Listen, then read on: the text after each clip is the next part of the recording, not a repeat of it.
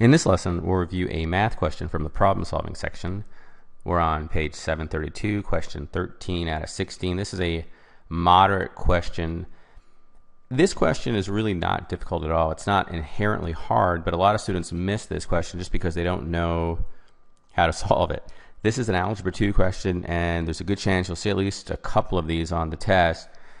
And I've attempted to draw the function here, but just look in your book for a better representation. We're given that this function is a graph y equals g of x. So the first step, if you haven't done these before, it doesn't matter what the letters are. So it could be g of x, it could be b of h, it could be k of a. It doesn't matter, but what I want you to remember is inside the brackets is always the x coordinate is left or right. G of x equals y. Now sometimes you won't even be given the y, so we could just be told that this is a function of b of h, and you need to know that once you shift left to right, you touch the graph, and that is the y. So let's go ahead and solve this. We're told this is y, the function y equals g of x, and we have two steps here. The first step is g of 2 equals k. Now you have to recognize the k is the y, even though they kind of switched the order. G of 2 is the x coordinate, k is the y. So the way to solve these, it's always the same. The first step is, this is always inside the brackets the x, so it's 2 to the right. If it were g of negative 2, it would be 2 to the left. So 2 to the right, we're going to go right here, that's 2 to the right.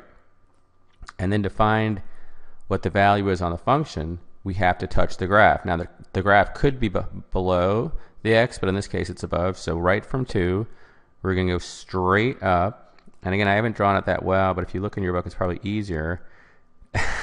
But what point is that on the y? Look in your book. That point is 5, and so k is 5. That's the first step. So remember, left to right, touch the graph. Now we're told that g of k equals what? That's what the question's asked for. We just figured out that k is 5, so now we have to figure out g of 5. So it's the exact same step.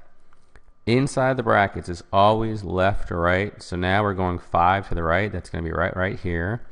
We go straight up and touch the graph. And again, look in your book, but it's really clear it's not going to ever be between 2 points or ambiguous.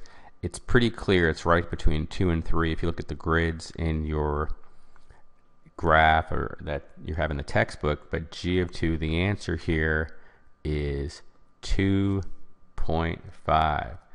So it's not an inherently hard question. It's just you need to know the rules. It's always left or right and then touch the graph. We had 2 steps of this. The answer here is 2.5B. All right, see you next time. Thanks for watching.